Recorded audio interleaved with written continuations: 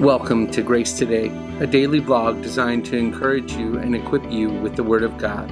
Let's begin. On today's episode, we're going to look at Proverbs chapter 4, verses 10 through 19. Follow along with me in your Bible as I read Proverbs 4, verses 10 through 19. Hear, my son, and accept my sayings, and the years of your life will be many. I have directed you in the way of wisdom. I have led you in upright paths. When you walk, your steps will not be impeded, and if you run, you will not stumble. Take hold of instruction, do not let go. Guard her, for she is your life. Do not enter the path of the wicked, and do not proceed in the way of evil men. Avoid it, do not pass by it. Turn away from it and pass on.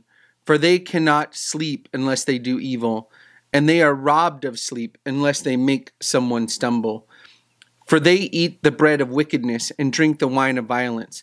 But the path of the righteous is like the light of dawn that shines brighter and brighter until the full day. The way of the wicked is like darkness. They do not know over what they stumble. In this passage, as we'll see many times in the book of Proverbs, you have a contrast being drawn between wisdom and folly. And this passage really shows us that wisdom and folly are as different as night and day, or light and darkness. And I just want to point out a few things that this section highlights by way of contrast. First is that wisdom prolongs life, whereas foolishness shortens life. We've seen this already in the Proverbs, and we'll see it again, but it's a consistent teaching. Wisdom leads to a longer life. Foolishness leads to a shorter life.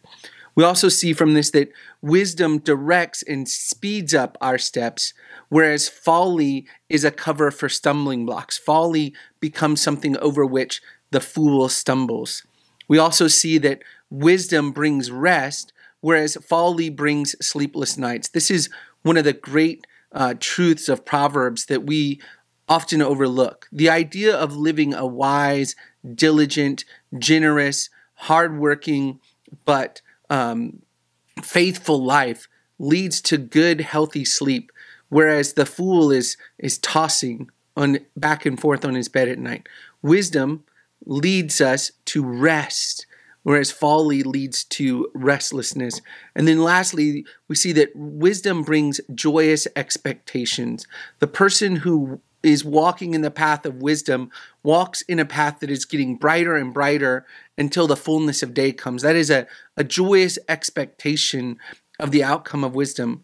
But the fool is even naive to see that the dread that comes from his folly will lead to nothing but darkness, and he doesn't even understand over which he stumbles. Friends, again, this passage highlights for us that there is a great contrast between wisdom and folly. And again, that points us to what this passage starts with, him calling on his son yet again to hear his instruction and to pursue wisdom. I pray that this is an encouragement to you today to pursue wisdom. I love you, Grace Community, and I'm praying for you. Have a great day. Thanks for tuning in to the Grace Today vlog. For more information on Grace Community Baptist Church in Elgin, Texas, or how you can support this ministry, check out the links in the description below. See you tomorrow.